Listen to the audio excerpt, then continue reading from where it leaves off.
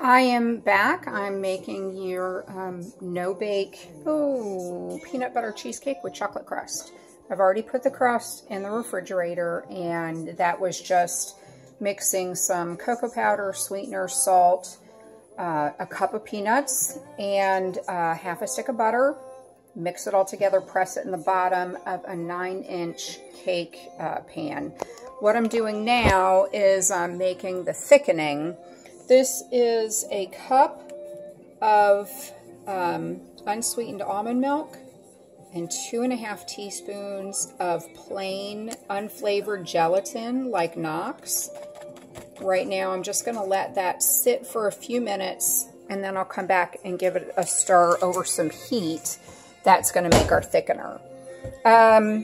We have 2 8-ounce packages of 1/3 less cream cheese.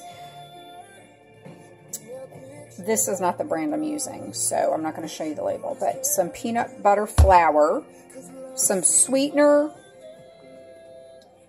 vanilla, and I happen to love the Kroger brand natural peanut butter, so I'm going to use the natural peanut butter. That's about it. So I'll be back in just a minute. I'm going to go ahead and get these ingredients into my food processor and after I get them measured, and then I'll start mixing this together so you can see how quickly this goes. I'll be right back. Okay, what I've done so far is I still have that gelatin blooming. I have 2 packages of the 1/3 less fat cream cheese. Now I'm adding 1/4 cup of the peanut butter flour, or peanut flour they call it, and a ½ cup of the Kroger natural sugar-free peanut butter. Mine, I just stirred it, so mine's really loose still. So there's my ½ cup. I'm going to put this in the blender as well. I mean the food processor as well.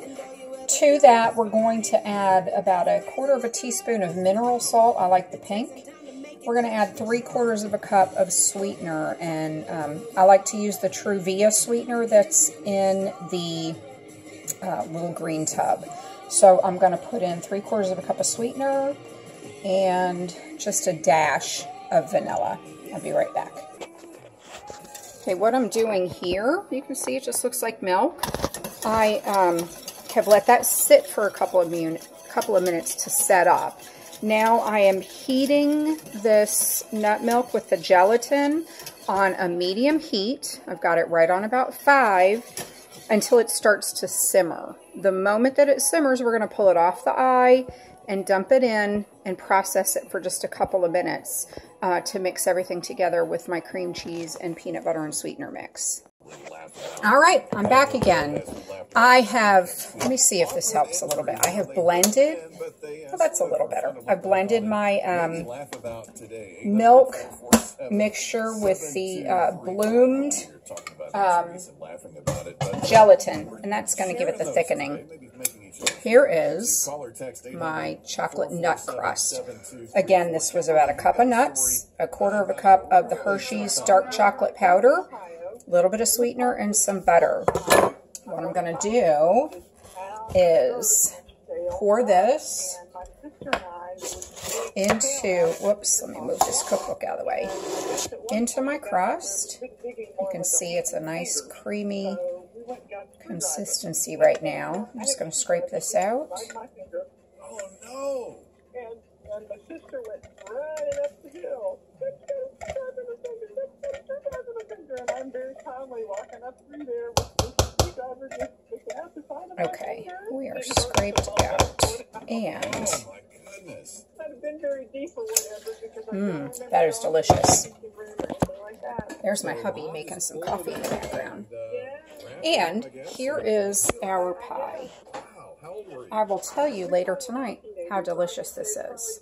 Hope you enjoy it, and like I said, I will put the recipe down on the bottom and all the macros for you for a, I would say an 8 to 10 piece. I'll figure it out and let you know. Also, this is a THM recipe, a Trim Healthy Mama recipe. And it is an S, meaning that it's more satisfying, a little bit more dense in calories, and higher in fat. Hope you enjoy it. I can't wait to eat it tonight. Bye.